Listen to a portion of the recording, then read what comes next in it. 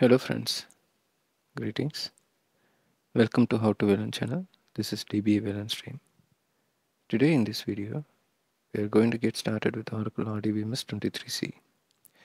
I have no other choice because 23C is not yet released, so we are going to start with 23C free, which is kind of a replacement for the Express Edition and the XE database, which Oracle offered for free before. They call now the term free itself for this particular release.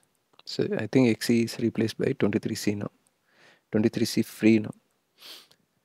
So what are we going to talk about this in this video? We're going to talk about how to download this 23C free and how to deploy it in your lab, because you cannot, maybe you can use it in your live system if your application is very small, but I am going to use this only for getting to know about 23C only features, new features and so on. Say for instance how the AWR will look and what other additional SQL functionalities they are offering. So all that I'm going to explore. For that I need a test bed, and that test bed is going to be this particular download that I'm going to talk about. So first, as usual, what are we going to do in our lab today? We are going to see how to download and start 23C. That's the objective. Step 0, which is nothing but we want to get to know about 23C first. So where do I go and read about it? So you can go to this Oracle documentation which talks about 23C, and you see this in this page you have everything Oracle database 23C, and learn about Oracle database, what's new in 23C, and then the installation guide. So here you have the information about the installation. Just go in here and then you will get to know all this. All right, so 23C is the next long-term release for Oracle. It's already 2024. Ideally, Oracle should have released 23C in the month of March 2023, or at least in the Oracle Open World, but it is not yet released for the production environment. So this is, I mean, when I say production environment, for at least for the on-prem. So this is what I know, and because I've been waiting for 23C for a long time now, at least a year over, and I have been upgrading many of my databases to 19C still. So in on-prem, have I had an opportunity, I would have upgraded them to 23C itself directly, because this is the next long-term release for Oracle, and you may have support until 2027 or something like that. So that was my strategic decision. But now I have no choice, so I have to stick to 19C. So it's not yet released. So we have to, but anyway, learn about 23C. So I don't want to delay it anymore. So I want to start it today. So this is the URL where you can read about the various documents of Oracle 23C. Oracle did a pretty decent job. It's not a very detailed document normally you get with Oracle releases. This, if you read, it wouldn't take you much longer than say a day or two, because it's a very small document. You can see here Oracle is moving from 21C Express Edition to 23C free. Here you will see this, how to export and how to move forward, and why 23C free edition and so on. So anyway, so we'll get started, and I just will show you for the next one how to download. Yeah, so the next step is how to download this 23C which we are talking about. Go in here, just type 23C. You have an option for container registry, and then you have a OVA. I'm choosing OVA, and you have an option for downloading an RPM as well, which you can download and then deploy it in your Oracle Linux version 8. I think you will be able to do it in RHEL compatible binary as well. But I'm differing from this. Reason is I'm not a fan of RPM deployments, because I'm not a fan of RPM deployment, but this is how Oracle is now making this as a kind of a strategic move. But I'll talk about this in another video why I don't prefer. So I want to have a control. So That's the reason I don't prefer this. Even 19C also has an RPM based deployment. And then this option I choose for my lab because it comes pre-packed with everything, including the OS. I wanted to try 23C in RHL9, but I guess there is a particular patch version you need to stay on, and Oracle has not released that yet.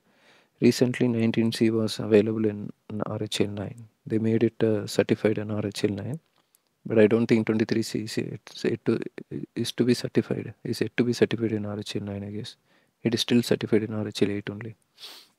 Right. Anyway, let's go back to our discussion. So you click on this and you'll get the binary downloader like this. It is around 6.8 GB. So this is the Oracle Database 23C free developer appliance. This is what you get. All right. And so I just wanted to call out an important restrictions that you'll get. You see here Oracle Database free CPU limitations. I just zoom it a bit. You have the same set of limitations as you get with the Express Edition, that it is limited to 2 cores.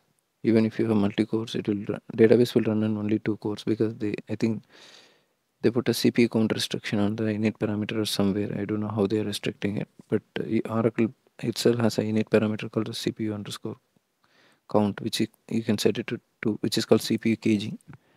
And then you will, I think, yeah, you cannot run more than one. If you have more power on the machine, and you may think that I can capitalize on multiple Oracle free deployment on the same OVM. Oracle does not allow that. You can see here single instance violation error. You will have such an error, and then you have database size cannot exceed 12 GB. So these are the limitations, and 2 GB RAM. So ideally, what it means is you have a limitation of 2 CPUs. So 2 CPU, 2 GB RAM, and 12 GB data size, and single instance.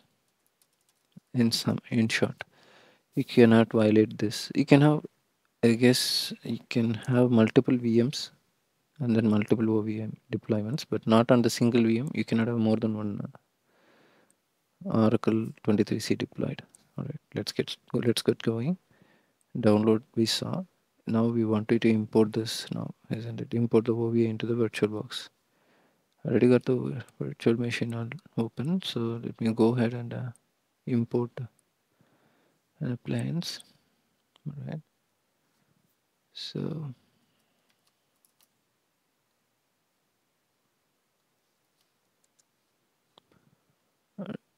let's go in here. Arc 23C free developer requires that you agree to the terms and conditions. I think fine. Let's see if it is importing. Yeah, you can see here it's importing the appliance. It might take a minute. Let's give it a bit of time. I just wish I don't run out of disk space, because when it imports it, it will decompress it as well.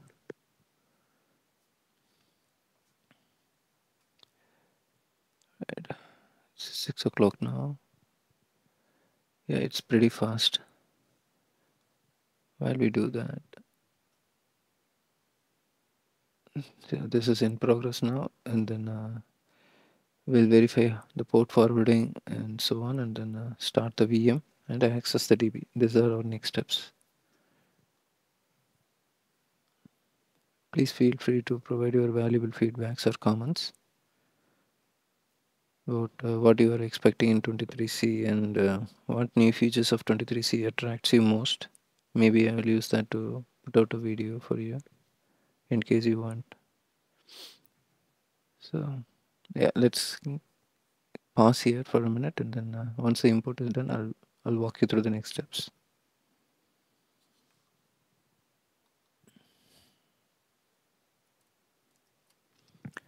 All right. So the OVA import is finished now. So we were importing the OVA and it is done now. You can see my machine is here and it's still powered off. Like I told you, see the size of the disk is 30 GB. I really ran short of disk space. You can see here. It was 25 GB before, now it has only 11 GB.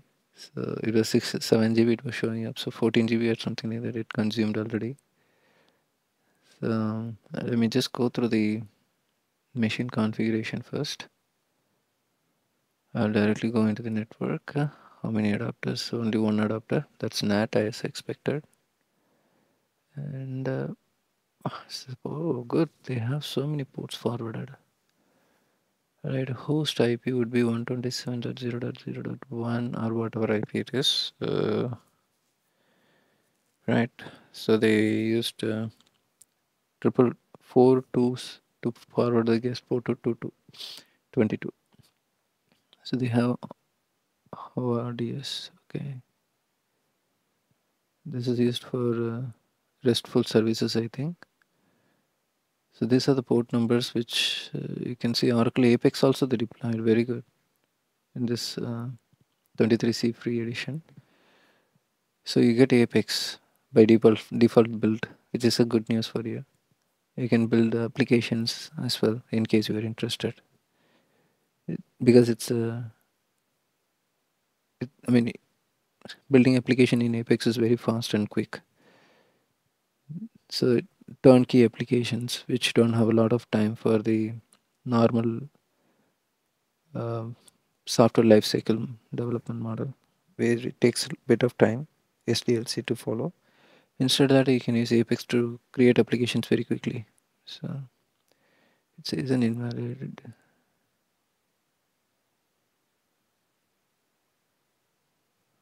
All right. Yeah, it's fine. I'm not going to use virtual machine display anyway.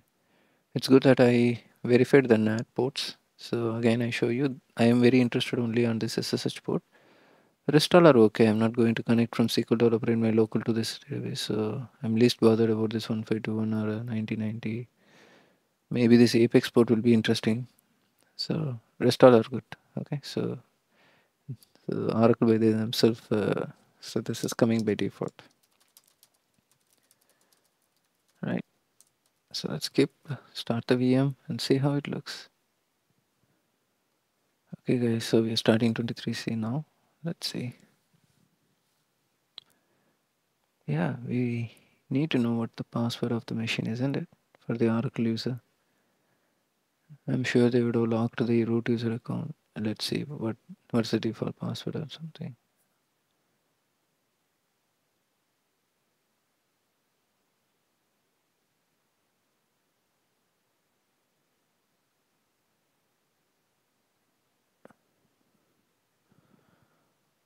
Alright.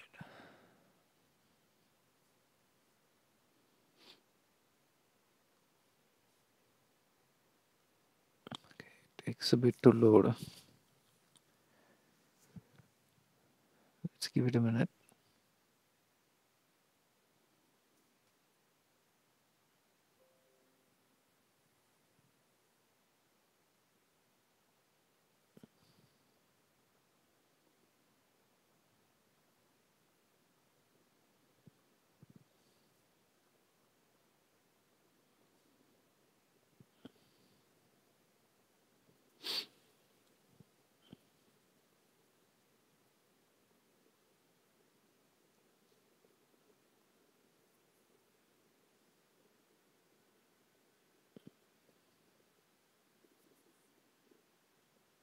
Um, I have used such a OVA from Oracle for 12C when in 12C was released for the first time. So I think it opened already.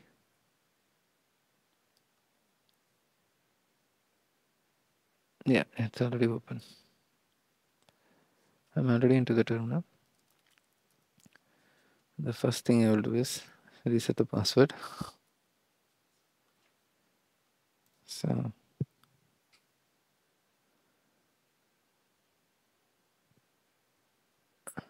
I don't prefer using GUI.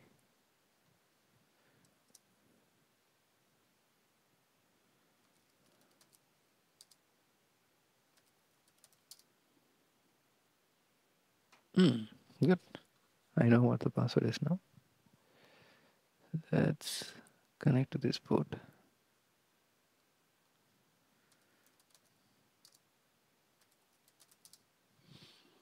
Good. We are connected through SSH itself. Let's see how does it look. Yeah. Okay. This is a good improvement, guys. All right. The first impression, looking at this PMO. You see here, earlier Oracle used to have Vora underscore, and now they changed it to DB. I mean, very from the, I don't know when Oracle changed the ASM's convention. Oracle used to put ASM underscore PMon for ASM. So the name of the instance is free. So this is how it looks. How many processes are running for Oracle? Right, so this is some new process, I think. And then we have VOST, something new I haven't seen before. Right, so you see this many processes. I see this is looking like new, this is looking like new. This is looking like new to me, but maybe you can comment me if it is already there in 19C.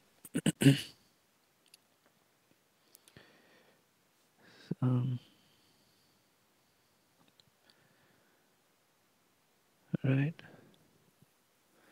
Yeah, several new processes are running. Maybe they are part of container as well. I haven't worked on container yet a lot. Maybe this is a container daemon, no, multi-tenancy daemon. So anyway, I have something to explore. Let's connect to the DB. Right, nothing is said.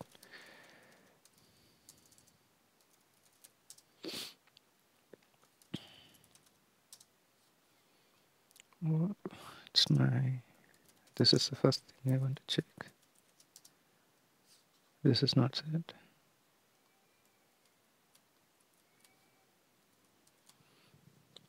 So this is not set yet.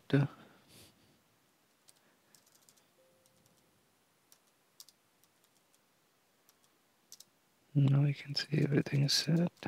See here. The deployment method itself has changed. This is because of RPM deployment or so, I think. The Oracle Home.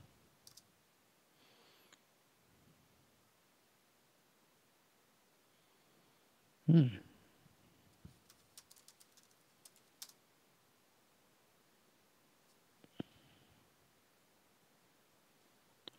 me see if it allows me here.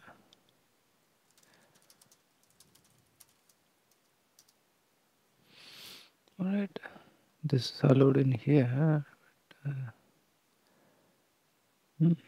Fine.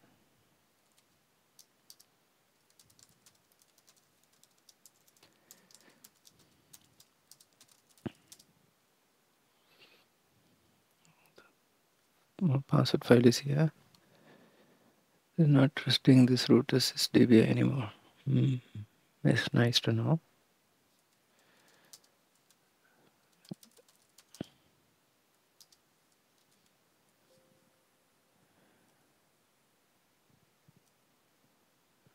Okay.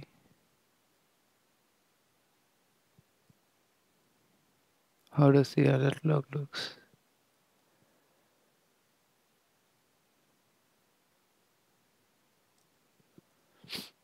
Alright.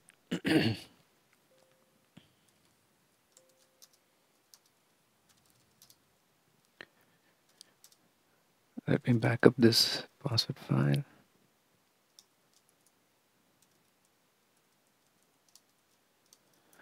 I'm sure Oracle has kept a method to work around this.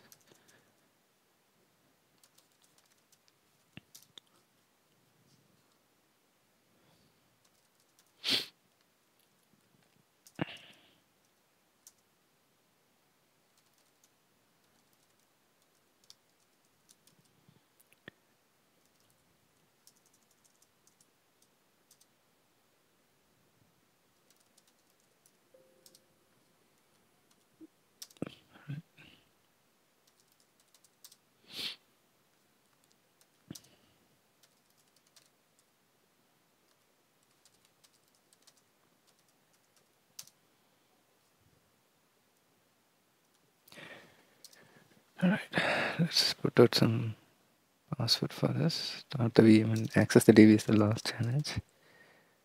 3, 2, 1.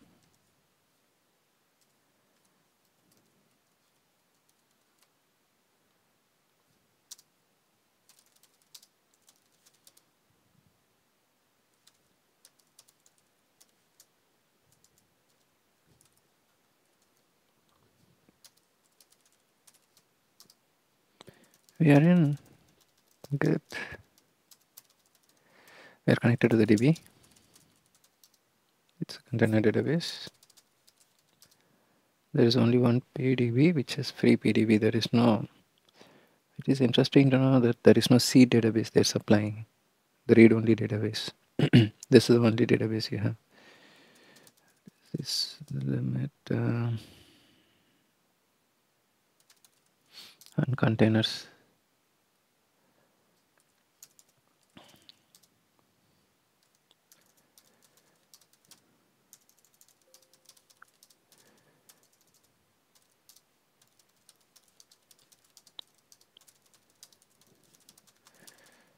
Let's create a P file out of this.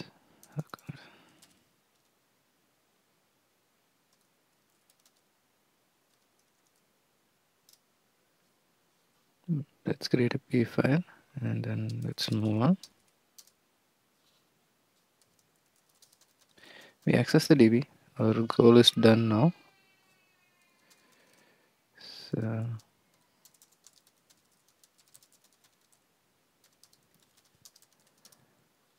I just want to see what all you have. There is only one. How come? Anyway, we access the DB. It's done. Hope you enjoyed this video. Furthermore, I don't want to prolong this video. So in case you have any questions, please feel free to comment. And thanks for joining with me today. Thank you. Bye. Bye.